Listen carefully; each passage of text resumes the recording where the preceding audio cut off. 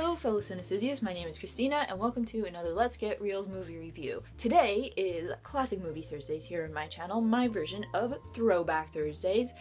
And today I am joined by Lizzy! Woo! And I will link her channel down below because we did a video over there and you should go watch it because we're cool. Yeah. And today we're going to be reviewing Daddy Longlegs with Fred Astaire and Leslie Caron because Lizzy actually saw it on Broadway. So I figured it'd be really cool to compare and contrast the movie and the Broadway show. And of course there's always differences. And we kind of paid attention to it last night because my brain was so dead. I was traveling. Also just a long movie in general. Yeah. I mean, it was good. So let's explain what the story is first. Fred Astaire's character, Jervis Pentland, he is like a millionaire or whatever. He's a businessman. He's very wealthy. And he has to go to France, I forget for what reason. And he meets Leslie Caron's character, Juliette Andre, and he sees that she has a lot of talent. She's very smart. He wants to bring her over to the States, so he does. And honestly, I don't remember the rest of the story. Basically, she comes to school and she spends all her time writing John Smith letters because it's part of the arrangement. Is she writes him letters talking about her studies, what she's learning, and she's not supposed to expect a response. Yeah. But they don't make that as clear in the movie. They make it much more clear in the show. Yeah. But she calls him Daddy Longlegs because when he was in France, a kid saw him in the shadow, and you know the shadow's elongated, so and he's already really tall, went even longer. So throughout the movie, you see her drawing this like long-legged character who she's picturing as her daddy, but she also pictures him kind of older, and you know she doesn't think of him as a young or youngish person who is able to supply for someone her age. She thinks of him as some old guy that's like, oh, I got all this money, let me you know, help someone. Yeah. And it's just kind of like, you know, whenever she feels down, she's like, oh, hey, Daddy Longlegs, you know, this happened.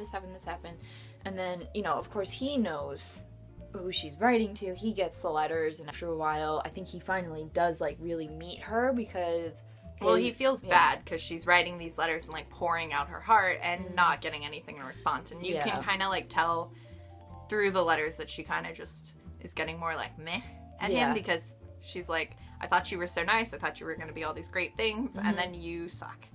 And so then he feels bad, so he introduces himself as who he really is, which is her roommate's uncle. And they kind of like start to fall for each other, but they're not supposed to because of like him being such high in status and her being like kind of really a nobody other than being really smart and doing well in school. Yeah. So then people try to ruin them and not let them be together. Of course, it's like classic Hollywood standard type of deal, which kind of usually like gets on my nerves. I kind of got hung up on like the whole age thing because my problem is I know how old Fred Astaire was at the time. He was like 56, and Leslie Caron I think was in her like 20s, 30s possibly by this time, but she's supposed to be like 18. So I was thinking like Fred Astaire's 56 years old falling for like an 18-year-old. So like that kind of bothered me, which is really stupid because it was just in my head that I was thinking that. And also, like, it's kind of like New Hollywood now. They would pair the older actors with the younger actresses. And that, like, really, I know it kind of made Cary Grant upset every time he would be like, well, I'm so much older and these girls are all getting younger.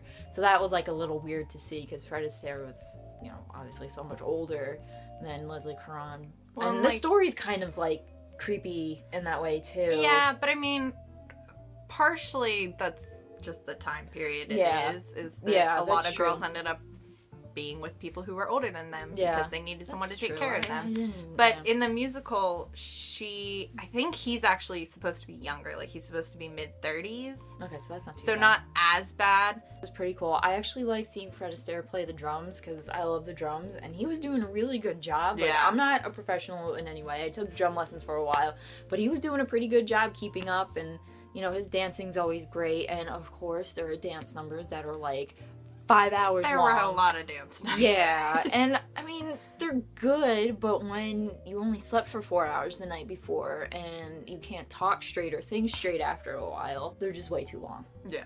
And I mean, I appreciate them. They're good. What I fast forwarded through was really good. Yeah, I mean, they looked really good in fast forward. Yeah, and the costumes are always great. I don't think this was MGM, but whatever studio it was, they did a really good job with the costumes. And there was like certain aspects that really reminded me of An American in Paris, and I like that. I like the costumes. Yeah, we were joking throughout the whole time. We'd like see a new costume and be like, no, but I call that one. You can't have it. Yeah, the costumes are really good. The designers, Gorgeous. yeah, the designers, I've never heard of before, and I don't remember their names, but they had put Lizzy in such beautiful suits. They almost looked like Dior suits, but they weren't. They're just beautiful. And one dress that she wore was like a white dress. That's the one that you wanted.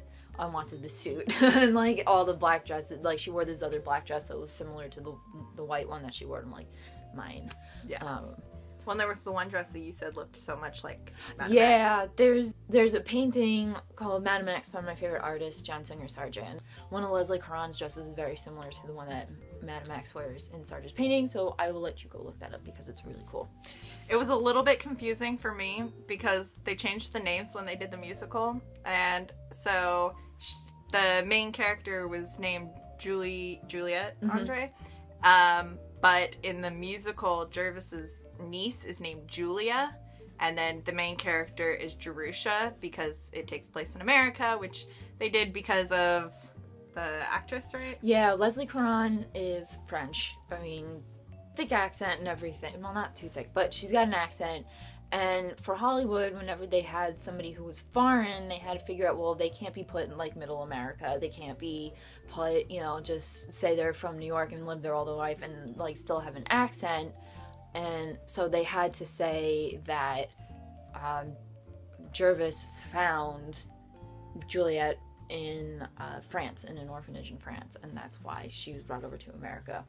Yeah, so it was a little confusing at that because every time they would say her name, I kept thinking of his niece, and it wasn't his niece. Yeah.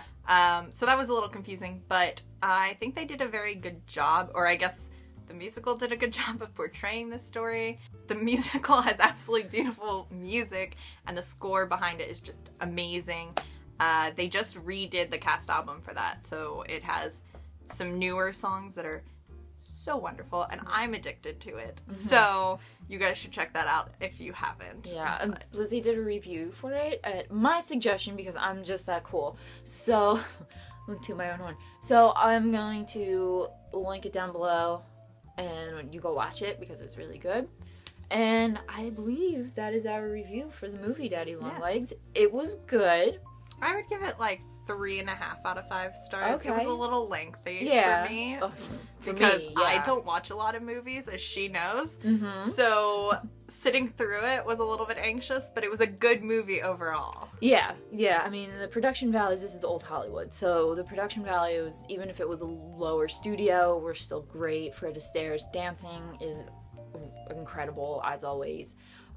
Leslie Caron, she was fabulous.